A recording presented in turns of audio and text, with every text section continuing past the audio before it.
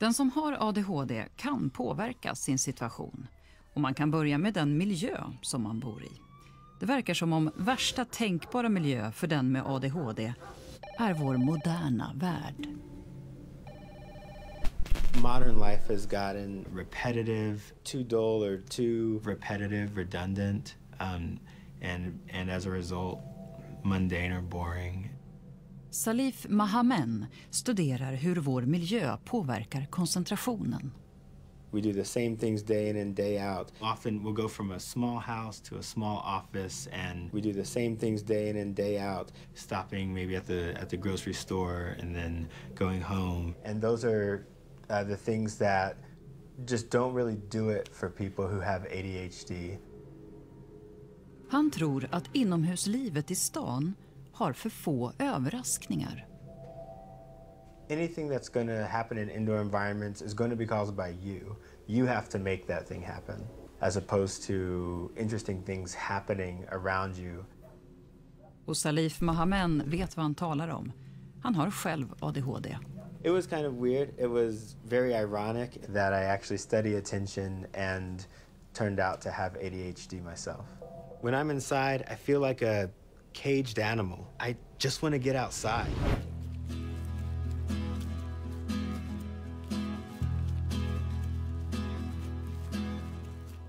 When I come outside, I feel much more alive. I think in modern life that's focused on being indoors, we've become really out of touch with the environment that we're adapted for. Han tror att han kan påverka sitt mentala fokus genom att byta miljö. It feels a lot better to be outside. There's so many different things going on. I can hear, birds chirping.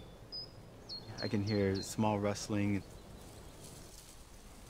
the wind and the raindrops. It feels a lot more,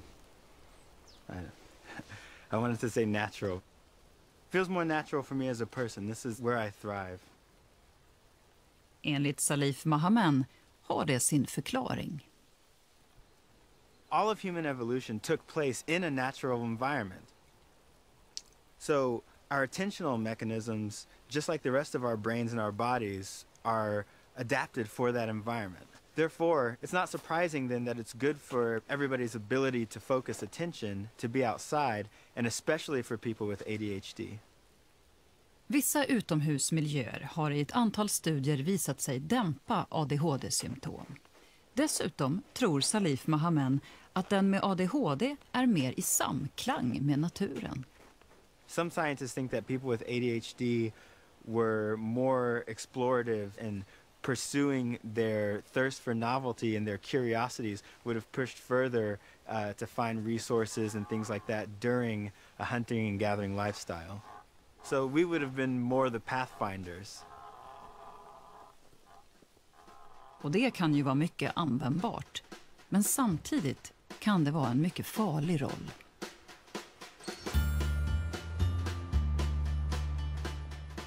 Rory ska träffa en man som tror att personer med ADHD... Jonathan, hello. Nice to meet you. And you, what a wonderful room it really is. Förr kan ha varit en sorts minröjare. I did wonder why hadn't these genes died out. It didn't really make sense. I think we need to have people like this around. Somebody with ADHD is typically best at making mistakes, doing dangerous things, and then all of society around him learns from the cost of those errors. So can you give us some examples of that risk-taking? One of the best examples I can think of are sharks. It's a few thousand years ago. I suppose there was a little village here, and a boy decides to go swimming in the ocean. It's terribly hot. And a shark comes along and eats him. Okay. Major disaster. Now, that's not just a tragedy for him. It's not just a tragedy for his family. This is major for his village. The news will travel like wildfire. All the parents in that village will be keeping their kids from swimming in the sea. And the information will spread to neighbouring villages up and down the coast.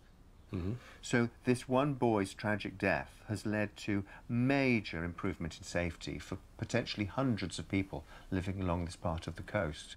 Now, That means that there have to be small proportions of people in any society doing risky things.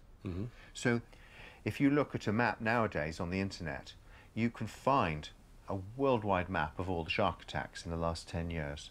None of it's information that's been collected in an organised, pre-planned way. It's been found out by individuals the hard way.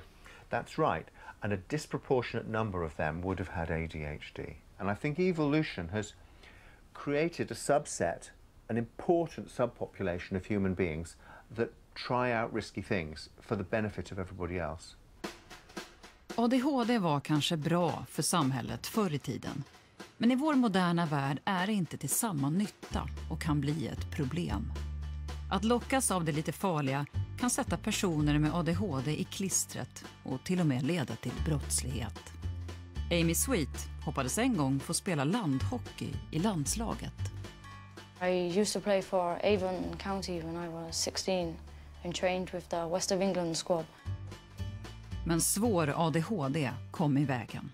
Hon började uppträda oförutsägbart. 2013 I decided I would go and graffiti a shopping centre. I just went down and just was walking around and really bored and decided I was going to put my name on the metal posts. This is where I done the graffiti. I used a marker pen. It was just something that I did in a moment. Amy Sweet greps, ställdes inför rätta och fick en varning. Och det var inte första gången hon råkade illa ut. This is my folder of letters from the police. This is about when I went to court for the antisocial behaviour order. This is the community payback when I had to do community service. This letter is an acceptable behaviour contract. Me and a police officer agreed that I would not do certain behaviours in a public place. This one is to say that I had breached the acceptable behaviour contract. This one is from the police saying I threw snowballs at a police community support officer. This one is when I was charged when I bit my dad on the thumb, when I was charged with common assault. This one is for my criminal damage when I smashed a window and arson when I set fire to some bins. And this one is the community order for 1 year. Hon följde bara sina impulser. Det vet hennes pappa.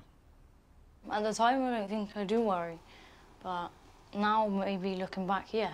You just used to live in the there and then, didn't you? It was, she'd do something, after she'd be very sorry, always. It never like, I don't care. She was always